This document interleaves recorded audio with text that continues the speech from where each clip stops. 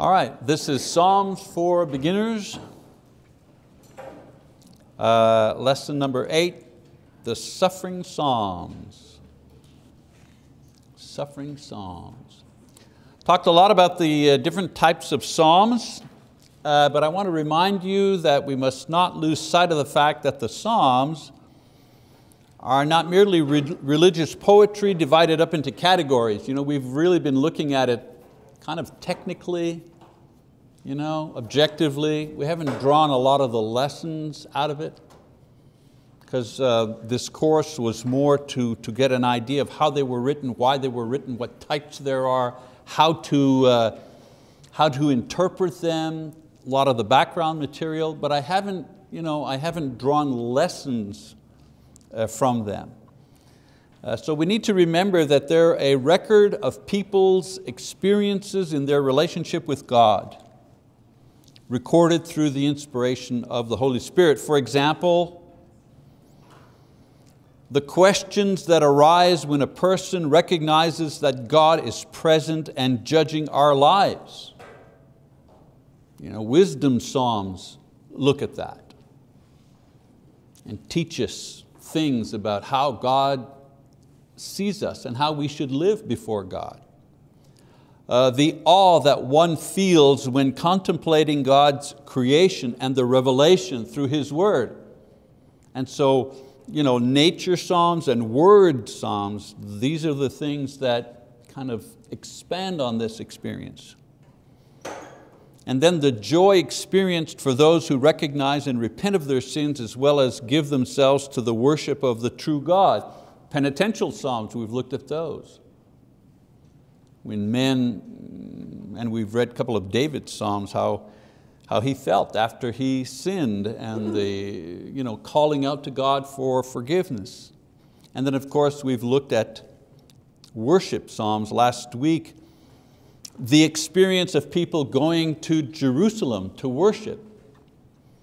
A lot of people think worship psalms are psalms that they used while they're worshiping, but worship psalms are not those type. They describe the feelings people had when they worshiped, when they went to Jerusalem, the first time a pilgrim has arrived in Jerusalem and how he feels about that. So the worship psalms talk about that. There are times, however, when life is filled with hardship, calamities, death. In times such as these, God wants His people to come to Him in prayer and petition. Usually it's the last thing we do. We try everything else and then might as well pray, can't hurt. But God wants us to have prayer as our first line of defense, not last. So as far as this poetry is concerned, such times occurred to the poets who wrote the Psalms, and the suffering Psalms describe the times of trouble as well as the requests that they made while they were in trouble. So, as I said, there are 9 different categories of Psalms. The suffering Psalms are times when the poets, the writers, were suffering, obviously, and they called out to God. Okay, some technical things. There are 2 main categories in the suffering Psalm type. The first is general type of suffering psalms. These describe in a general way the suffering that some people bear, whether it's an illness or depression, loneliness, oppression. Usually the writers talk about the thing that they're going through. Many of these are like wisdom psalms asking the question, why? Why is this happening to me? Why should I be suffering while somebody else is like, they're happy. Wicked people are happy, they're making money and they live a long time and they die in their own beds. And here I am, I'm suffering. I'm going through whatever. Why is this happening to me, God? Now there are usually different lessons taught in the same psalm and overlapping ideas that are taught in the same poem. So those are some of the technical things we notice about suffering psalms. And then there are imprecatory psalms That term comes from the Latin word to pray for. These psalms call on God to curse or destroy the enemy who is responsible for sin or the suffering of the writer. And they're pretty harsh. I remember one particular psalm that he's talking about his enemies. We should go in and grab the babies and crush their heads, hit the babies' heads against a rock and kill them. I mean, this is in a psalm.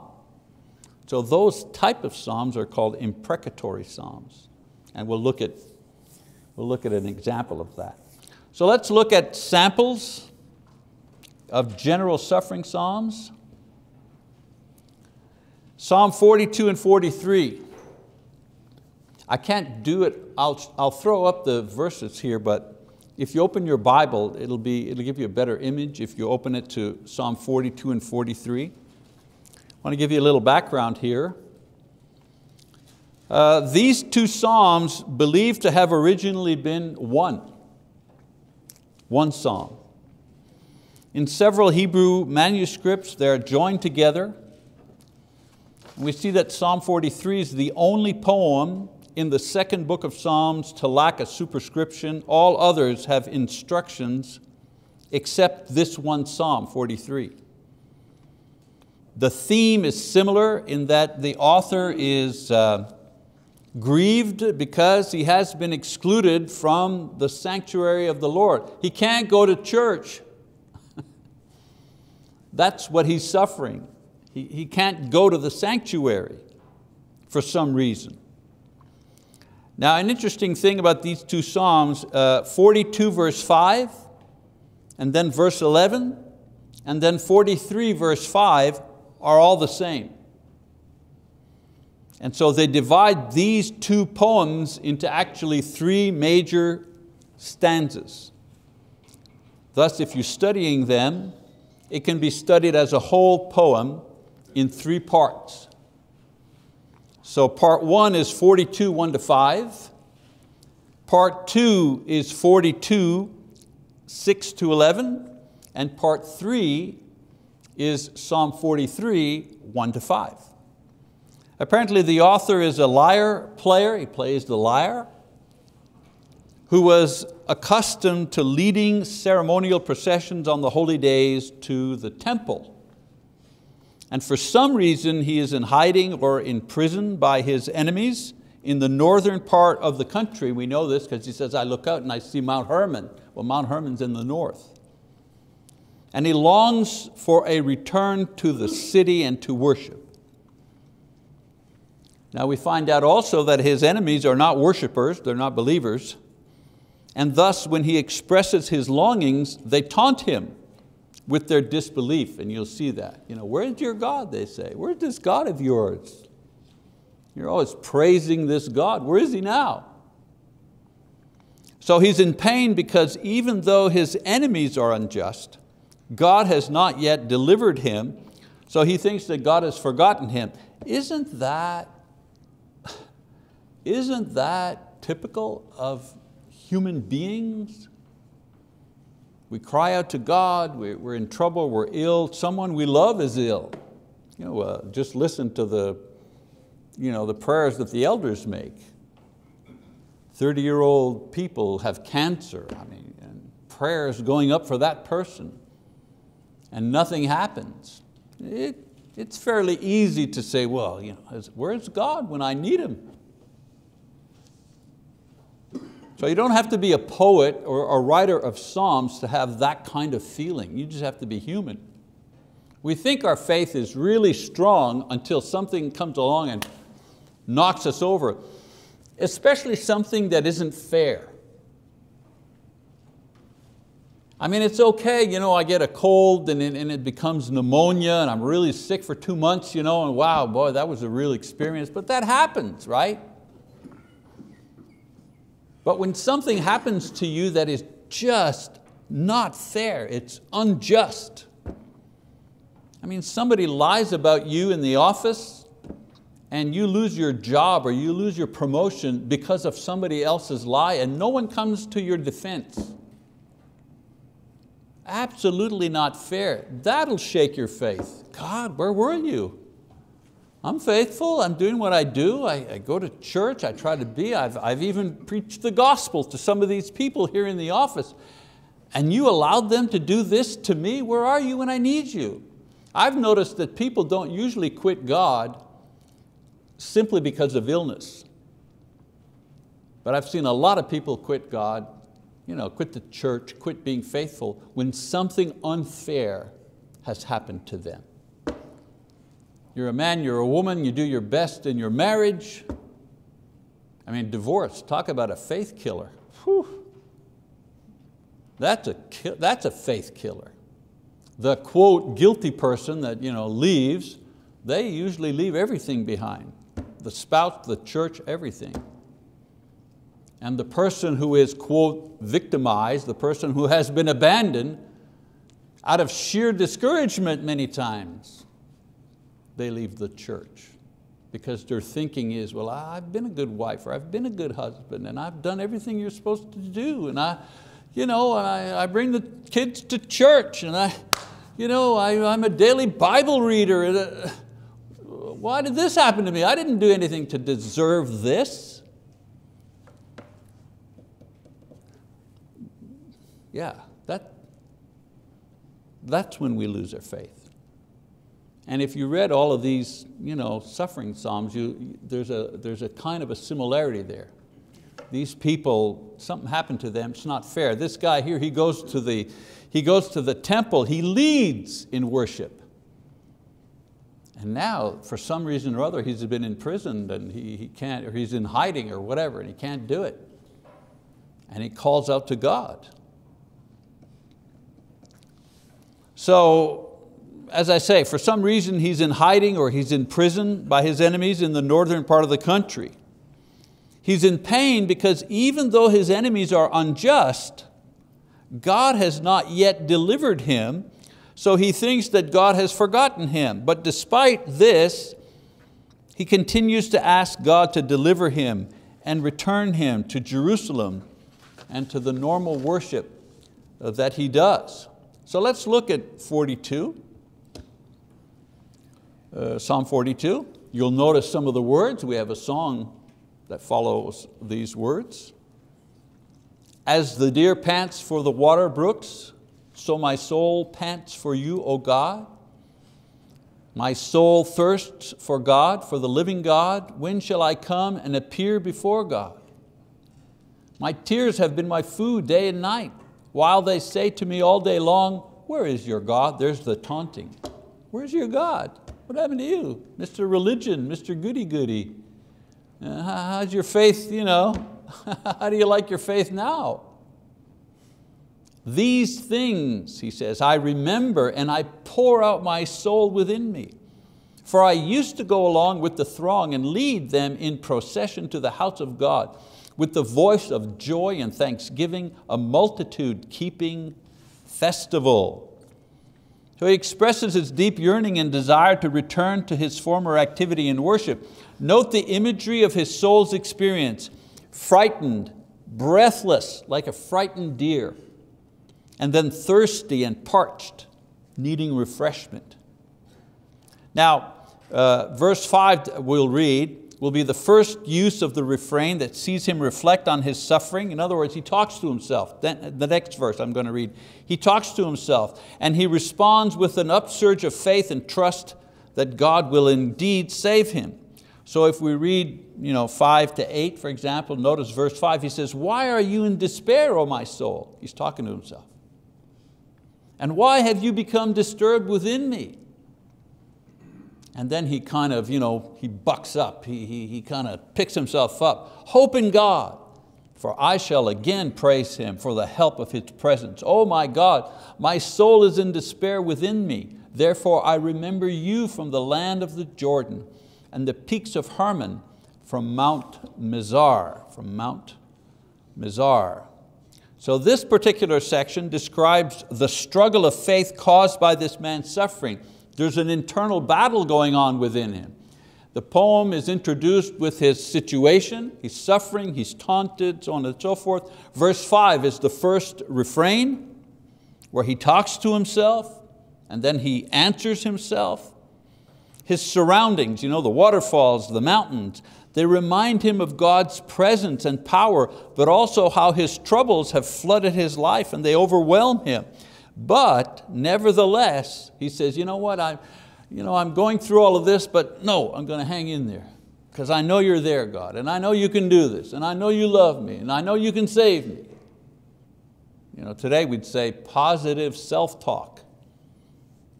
He says, deep calls to deep at the sound of your waterfalls. All your breakers and your waves have rolled over me. The Lord will command His loving kindness in the daytime, and His song will be with me in the night, a prayer to the God of my life. Okay, that's that first section there, including the refrain, verse 5. Now, in verse 9, he says, I will say to God my rock, why have you forgotten me? Why do I go mourning because of the oppression of the enemy? As a shattering of my bones, my adversaries revile me, while they say to me all day long, where is your God? So he wonders why God allows his enemies to taunt him without any response. Has God forgotten him? Don't you remember me?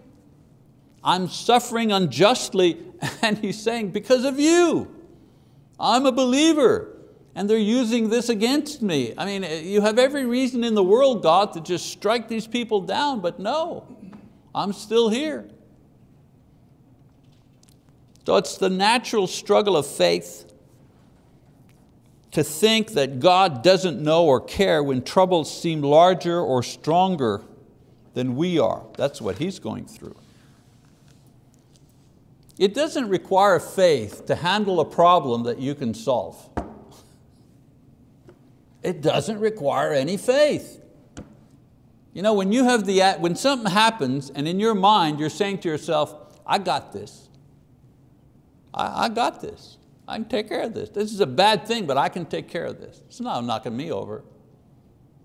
Doesn't require any faith. Courage, yes, maybe, and perseverance and all that stuff, but not faith. Why? Because I got this.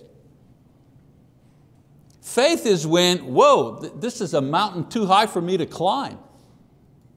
This is a bridge too far for me to cross over. I have nothing to fight this thing. I can't, it's bigger than me. That's when faith is necessary. And so in verse 11, he says, why are you in despair, O my soul, and why have you become disturbed within me? Hope in God, for I shall yet praise Him, the help of my countenance and my God. So again, the refrain that reflects on his condition and reaffirms his commitment to continue on hoping, despite the evidence that God has abandoned him. He realizes that no one else can help him. When he says, the help of my countenance,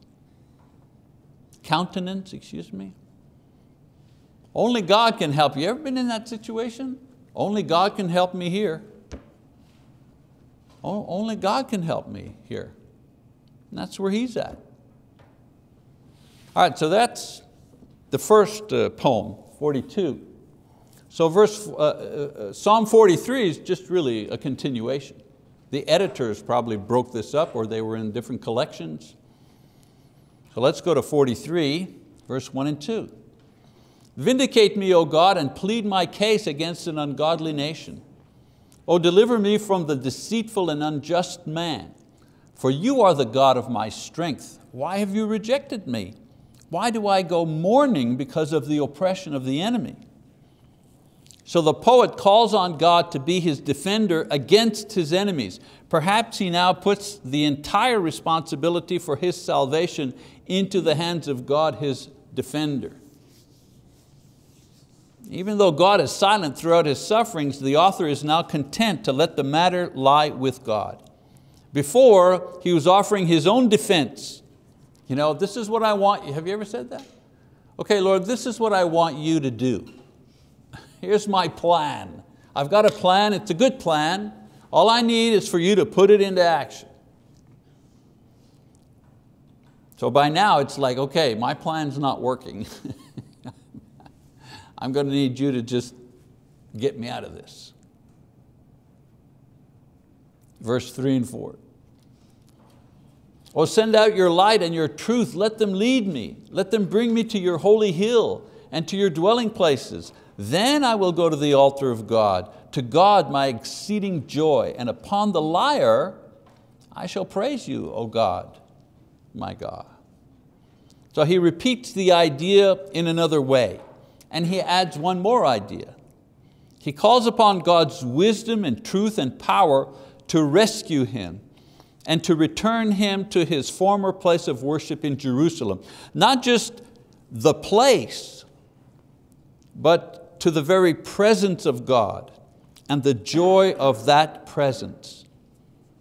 And interestingly enough, technically here, this is like a worship psalm here, where he's saying, oh, to be in the presence of God, to worship Him there. So this is where he will be able to offer once again his praise to God, a man renewed in faith. So now verse 5, remember we said the 3 couplets? Okay, 5, 11, in Psalm 42, verse 5, first 11, they repeat themselves. Well, the same thing happens now in verse 5 of Psalm 43. He says, why are you in despair, O my soul? And why are you disturbed within me? Hope in God, for I shall again praise Him, the help of my countenance and my God. So the third repetition of this refrain to end the poem, but perhaps it's read in a different tone. This poem is about a man in trouble, going through a crisis of faith and talking to himself.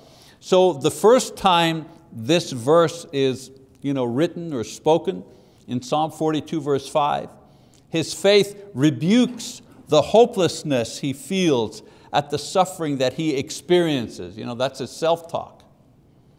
Then in verse 11, when he repeats this time his faith exhorts him to believe despite his bewilderment at God's silence during his suffering. God, they're beating me up, they're killing me, they're taking everything I have, they're crushing me, and even if they kill me, they will not kill my faith. They will not kill my faith. Isn't that what Jesus tells us? Don't be afraid of the people who can kill the body. You better be afraid of the person who can kill the body and then put your soul in hell. Well, for us, we don't have to be too much afraid of the people who want to kill our body, but be afraid of the person who can kill the body and make an attempt at destroying your faith or your soul. That person is dangerous. So the second time he repeats this couplet, it's with a different mindset. And then in 43 verse 5, he says it again. This time his faith declares triumph over the present distress because he knows that God still rules and can save him no matter what, no matter how great the problems are. You can take away my freedom. You can take away my belongings. You can take away my family. You can take away my health. But I know what it is that I believe, and you cannot take that away from me. You can't take my faith away from me. Go ahead. You're going to shoot me? Okay, shoot me. That's not going to make me not believe.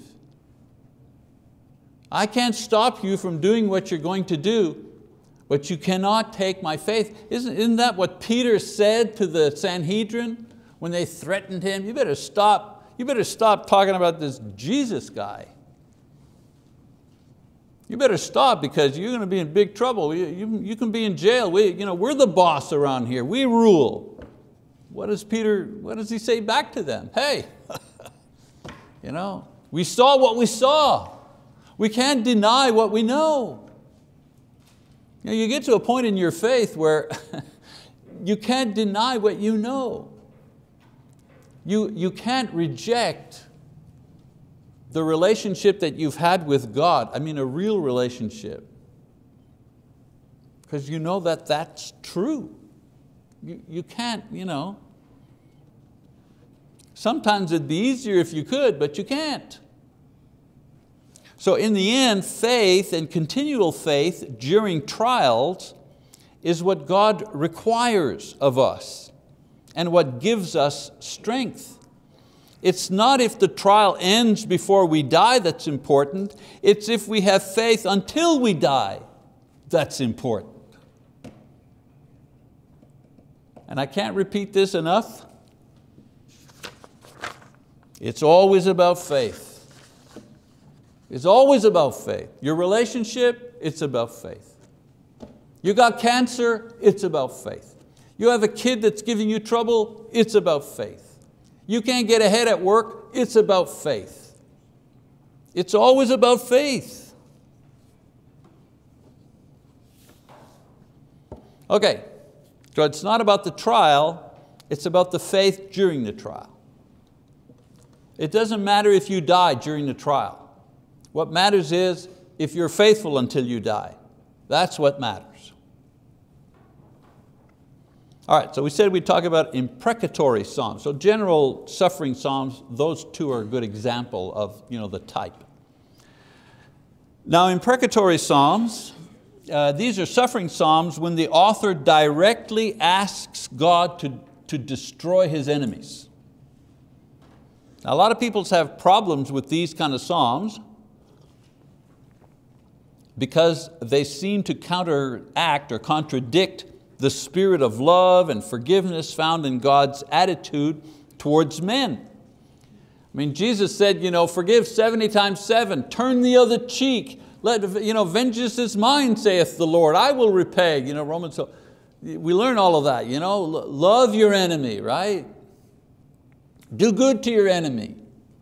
And then you go in the Old Testament and you read the guy saying, yeah, our enemies, crush them, kill them. Take their babies and crush their heads. And you're going, whoa, wait a minute here. What's going on? So let's look at Psalm 58. This is a poem written as an indictment against false rulers and judges. You mean they had crooked politicians in those days? Nothing new. Imprecatory psalms. Verses 1 to 5, Psalm 58. Do you indeed speak righteousness, O gods? Do you judge uprightly, O sons of men? No, in heart you work unrighteousness. On earth you weigh out the violence of your hands. The wicked are estranged from the womb. These who speak lies go astray from birth. They have venom like the venom of a serpent, like a deaf cobra that stops up its ear so that it does not hear the voice of charmers or a skilled caster of spells. Interesting thing, we can see that when he says, O gods, in the first verse, he refers to men. Men who are in rulership position, judges, rulers. These are wicked hypocrites, violent and unjust, and he says they have been that way all their lives. And when I say that they're men, it's because there's synonymous parallelism there, because the second line he says, oh man. At first he calls them gods and then he calls them sons of men. So they're people who think they are God. So nothing, he says, can stop their evil. I mean, a deaf snake cannot be tamed by a snake charmer. They listen to nobody, not even to God. Now here's the imprecations, verses 6 to 9.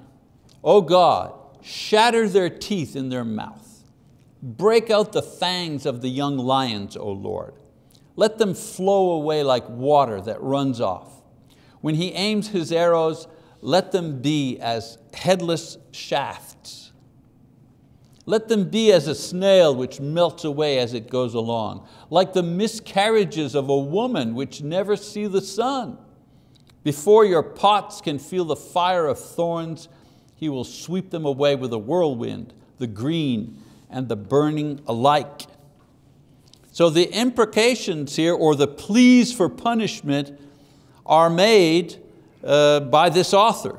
And he uses 6 figures in his prayer that God will destroy them. And he says he wants God to destroy them, and he explains that in different ways. One, like young lions that have their teeth torn out, or water that quickly runs off after a downpour, or broken arrows, or a snail that has drawn up into its shell, or a miscarriage, imagine, or a cooking pot that quickly heats up over the fire of thorns. Those thorns, are burnt and destroyed. So all of these thoughts carry with them the idea of quick and total destruction of these enemies. This is his prayer. In verse 10 and 11, it says, "The righteous will rejoice when he sees the vengeance. He will wash his feet in the blood of the wicked.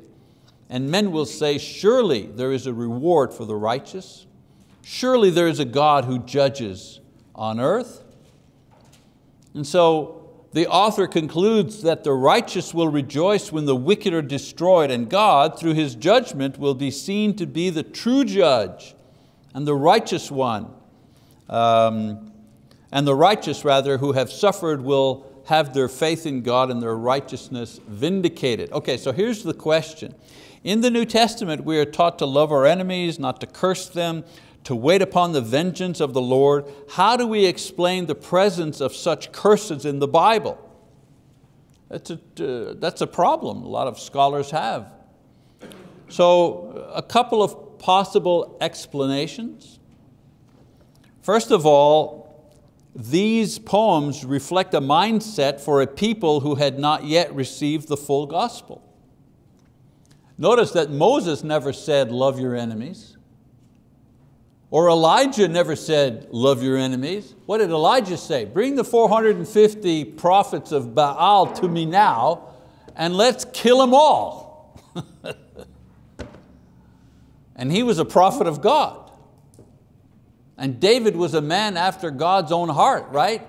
Have you read how much bloodshed David spilled? Entire villages, men, women, children, totally annihilated. And yet he was a man after God's own heart. Well, yeah, the full gospel had not yet been preached. And so these poems honestly portray their feelings at that time. Another explanation to try to kind of reconcile these ideas, number 2, the Israelites identified sin with the sinner. And so to destroy one meant you destroyed the other. You want to get rid of sin? Get rid of the sinners. Today, you want to get rid of terrorism? Get rid of the terrorists. Same idea. For example, Baal worship was destroyed when Baal worshipers were destroyed. Elijah destroyed you want to get rid of the Baal worship that was taking place in Israel? You kill all the priests. Get rid of them. We're done. And God had used Israel to bring judgment on the pagan tribes in Palestine. And so it was natural to see judgment as something that God began here on earth. And I think that's the strongest argument. People understood that God would destroy the evil, and in their minds, that started right here on earth. There wasn't the idea, after, when Jesus returns, justice will be done, judgment will happen. They didn't have that information. And so they believed that God, He executed justice here, not just with their enemies. Didn't God execute justice with the Jews? Well, sure. Wiped out the northern kingdom, wiped out the southern kingdom, sent them off into Babylonian captivity for 7 decades. So it was natural to think that God's justice would be executed right away, here and now. And also they had they didn't have as much information about the afterlife as we do today. Jesus resurrected from the dead Paul talks about the glorified body, and so on and so forth. They didn't have the depth of information that we have today. And then perhaps one other reason, the concept and the language of justice. In 2 Thessalonians, Paul uses a similar idea when he says, "For after all, it is only just for God to repay with affliction those who afflict you." 2 Thessalonians 1:6. So the idea of God's judgment falling on the wicked in order to vindicate the righteous is a true one.